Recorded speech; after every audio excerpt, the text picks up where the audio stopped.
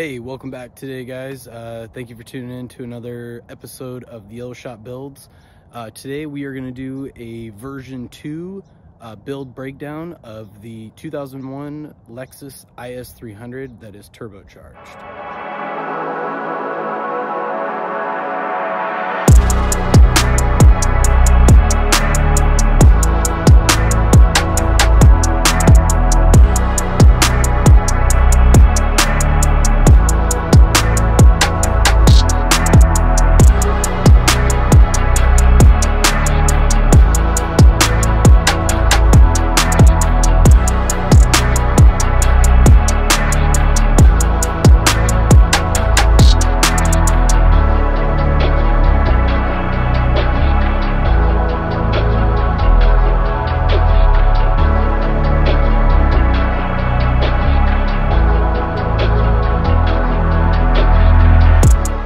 Alright guys, well let's get into it.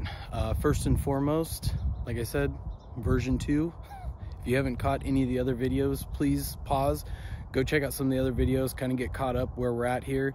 This is not the stock GE motor that originally came with this chassis. I blew that one up, and go check out the video, you'll see what happened. But today we are going over the GTE short block that is in this. It's got pistons, rods, crank, oil squirters, the whole bottom end, brand new from Toyota, out of the box, 0 miles, absolutely freaking awesome. I used my VVTi head and had that machined, had the valves cut, everything gone through, pressure tested, decked, freaking awesome. Those are the two major components that, you know, getting the foundation, if you will, started with this thing. Did all the maintenance, everything, resealed everything, valve covers, you name it. So had to start with a good foundation, get the heart settled, get everything sorted, then we can get to all the good juicy stuff. All right, so we'll get started here. I guess I'll just kind of go piece by piece here.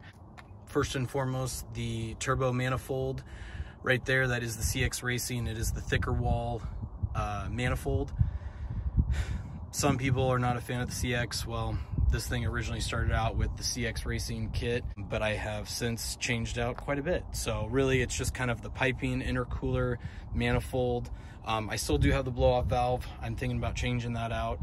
But turbocharger is a 6068 Borg Warner. I believe it is an SX300 turbo.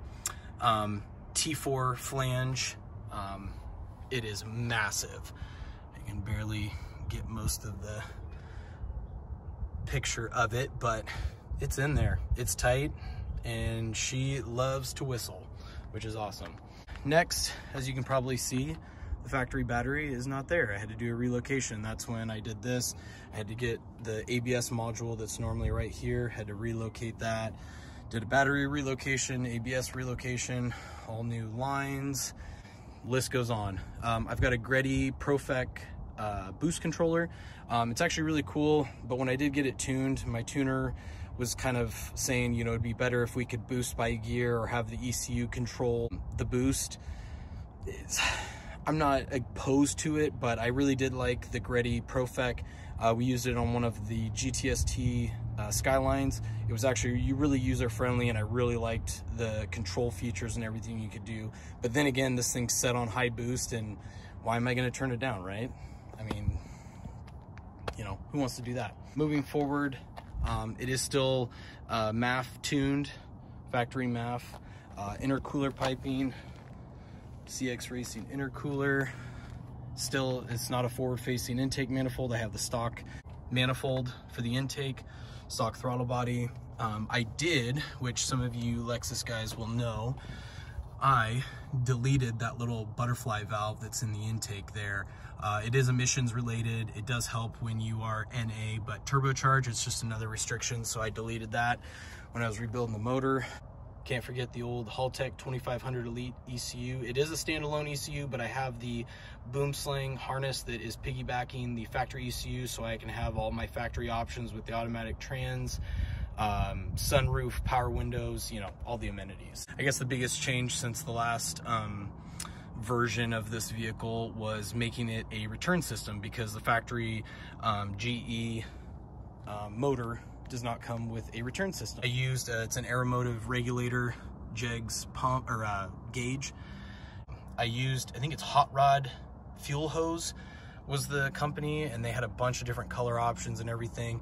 Kind of went with the anodized purple, kind of with the blow off valve, the tile wastegate that I have, all that stuff kind of matched. So yeah, as you can see, it's pretty tucked, pretty tight, but does some work. So I did polish the factory valve covers. They didn't turn out super great, but I definitely got them down to where they, you know, it's got a nice little shine to them. But yeah, as you can see, it's freaking tight. I do need to modify the downpipe a little bit more. It does rattle a little bit on cold starts, so you know, those things you live and learn. Painted the little timing cover here silver. Kind of was trying to change it up. It was black. Just, you know, personal preference. But let's see. Oh, Mishimoto radiator, dude. I will say, and I've seen a bunch of people, this freaking cap leaks. Hoses freaking leak. So I'm probably gonna end up getting rid of that, changing that out eventually. But trying to think what else. Oh, did a catch can. That's a big thing. You can see it routed to the valve cover there, just to kind of help with that. I did not want a recirculating one that would put the oil back in, just with moisture and water mixing with oil back in the motor. I didn't want to mess with that. So the other thing too, nice little upgrade. Woohoo! Yep, that is a hole through the headlight. Carbon fiber, handmade. LOZ Customs did an awesome job. Did take forever to get made, but he's a busy man. He's got a lot going on. Can't knock him, but he does an amazing job. So that was pretty cool, but I want to make sure that this Borg Warner was properly fed with some good air. What else? Oh, just for maintenance reference, I did use a Gates Racing timing belt, but all factory OEM, ASIN, water pump, pulleys, went through everything, every gasket. I mean, this is a fresh motor. Yeah, pretty freaking awesome. But moving forward, are there things that are going to be changed? Maybe. Yeah, I don't know. It's kind of one of those things up in the air. I'm pretty, you know, set with the amount of money that I've put into this car, the amount of time I've put into this car. My friends have helped me, as you've seen through the other videos. A lot of work, a lot of time, a lot of effort. I mean, it's a lot to turbocharge your car. I mean, you think it's just an easy bolt-on thing, man. This is a typical snowball effect of shit getting out of control. That's kind of a list breakdown of kind of everything. If I didn't mention already, there's a tile wastegate. I forget the sizing on it, but you know, got to get that name brand stuff. Got to be having some quality parts in here, because I've already done all the cheap Chinese stuff and it didn't last. So like I said, check out other videos. You can see some of the other parts problems that I had, but just a breakdown of everything. That's that. The inside, as you can see, pretty stock, nothing too crazy. That's that Greddy Profec boost controller. Super awesome, super simple. But yeah, fire extinguisher, that's a must. You start playing with this stuff, man, you don't want to burn down. Wideband brand of the boost and AFR gauge. Just got an Amazon generic little pod to bolt in there. Works pretty good. I'm not super set. I seem to have a hard time looking at the gauges when this thing's ripping down the road. So it'd be kind of cool to do one of those pod, you know, things right here that might be sitting up a little bit. I feel like I might see that a little bit better, and or do something on the A-pillar. But this isn't a bad thing, but I for whatever reason, just tend to not look at the gauges, and it's a good idea to look at the gauges because you have gauges for a reason. Yeah, I'm trying to think what else. Oh, I guess we go over the exhaust system here.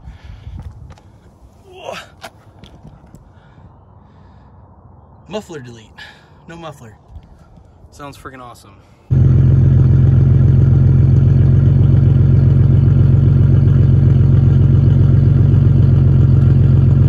I think that's a 4-inch chrome tip Had an exhaust shop put that whole thing together. Car does have a factory LSD that is a torsion LSD. This chassis does have high miles. It's got 223,000 miles on it, hence probably why the motor didn't last. But like I said, basically got a 0-mile motor in it now. It's all sorted. This thing's ready to rock and roll.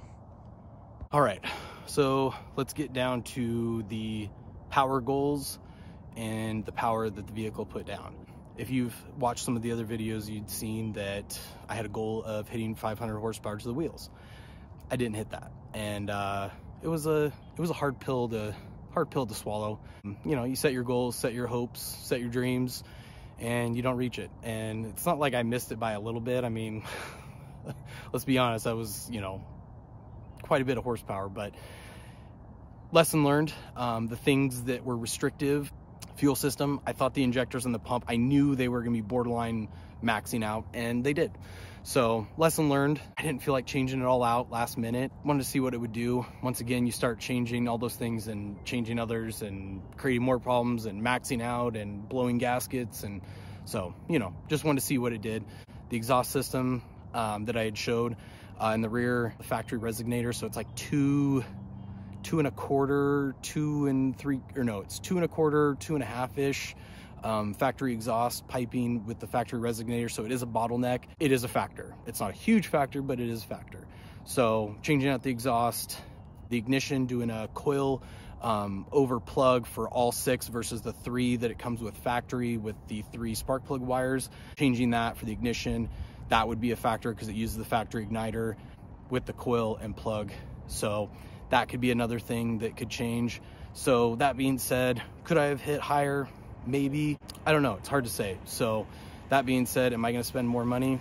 Probably not. Am I going to change that today? Probably not. I'm going to enjoy the car. But like I said, it is super fun to drive. It rips. I'm not going to complain. There's always things to change. There's always things to modify. I'm not going to say it's never, but this thing freaking rips. So numbers. Let's get down to the numbers. 418 HP to the wheels. 411 torque to the wheels at 18 psi. So I'll put up a clip of the dyno sheet. You can see the thing is freaking linear. It is so smooth. The thing rips. I modified the transmission. The thing absolutely rips. So thank you, Eric at PRE Racing. He did an amazing job tuning the car. The thing is just beautiful to drive. So thank you for that. But like I said, am I going to change anything today? No. This thing's been down more than it's been driven. So I'm gonna put some miles on this thing now. One thing, or actually I'll probably be a few things that I forgot to say. I have another video that I went through and you could say quote unquote built the automatic trans. I shimmed the accumulators and turned up the factory line pressure to the high setting. That made a huge difference. And Eric, when he tuned it, said that that made a huge difference, and he could tell. He asked me, he's like, dude, did you do something to that transmission? And I was like, hell yeah, I did, man. I wanted to make sure that thing could hold boost. So there's a ton of other videos, ton of other information. I know with that setup, some people have tested well over 600 horsepower to that. So, I mean, this thing's ready to boogie. Let's get to some of the typical questions that I get, probably through Instagram, YouTube, any social media, people asking questions about this car, what I've done, is it worth it? So I'm gonna go through a couple of these questions just because hopefully I can just at least send you this video and we can just, you know, kill 2 birds with 1 stone here. The number 1 question I get asked is, hey, can you send me a parts list of everything you did to the car? No, absolutely not. There is way too long of a list that I don't even know if I could copy paste and send it to you. Do your research. I mean, I had to do it. I've done all these parts. This isn't the only way to turbocharge your car, but it's like, dude, come on, really? You want me to copy paste the whole list so you can get your mom's credit card and just swipe it and get everything that I got? I'm not saying this is the best platform or the best way to do it, but do your research, man. I mean, I'll give you, I mean, this breakdown is a list parts of everything I've done. So watch the video, take notes on what I used, what I did power-wise. I mean, this is part of doing your research. So I am not going to copy paste every little nut and bolt and huge parts list of everything I did to this car. I mean, God, that'll take freaking forever. So that question, hopefully I can just squash that one, because I'm not sending any more huge parts lists of everything. So we're done with that one. Question number 2 that I get asked a lot is it the factory GE motor? Is it the factory automatic trans? And did the factory GE motor hold up to the power? So I know it's kind of like 3 into 1, but it seems to be the general question I get asked a bunch. The factory GE motor does not hold for shit. So if you want to make some big power goals, get rid of the GE. But 360 horsepower was the previous number that I hit with the factory GE, and I think that was what just kind of tipped it over. So if you want to keep the factory GE motor, I'd probably keep it on the lower end, maybe the low 300s. Still be, you know, incredibly fun to drive. It's not a bad power goal to have, especially with a factory GE motor that has the thinner rods. Compression ratio is different as well. Once again, do your research, but it is the factory automatic trans. Like I said before, shim the accumulators and turn up the line pressure, and you can still hold the factory auto trans and put some power down. As far as powertrain, drivetrain, originality of all that, hopefully that answers that question. But yeah, factory GEs don't hold. Gotta do the Supra GTE, man. The third question that I get asked a ton is, how much does it cost to do all this? Well, that's gonna vary, and I'm not gonna share what I spent just because I am in the automotive industry. I did all the labor myself with friends' help and other friends doing small favors.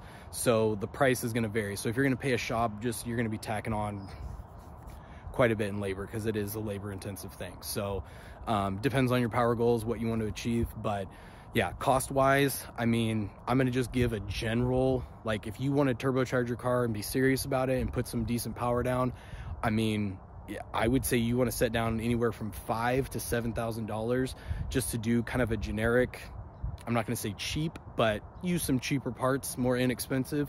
The biggest thing is you don't want to mess with is fuel and your ECU. Those are the 2 big things I would say don't cheap out on. Get some quality parts.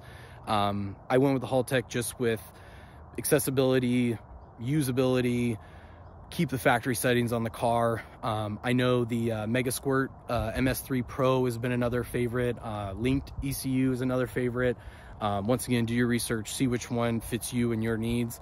I see more and more of these cars and this chassis getting drifted, and people just slam it in the wall and just, you know, want to go cheap and do, you know, cheap shit to it. So cost wise, I'm going to say $5,000 to $7,000 I would expect to pay to turbocharge it. Now, I've already cheaply turbocharged it, and now I've gone, you know, in the middle. I'll say it's not the most expensive stuff on the market, but you know, I'm well north of the $5,000 to $7,000 range into this, just in parts.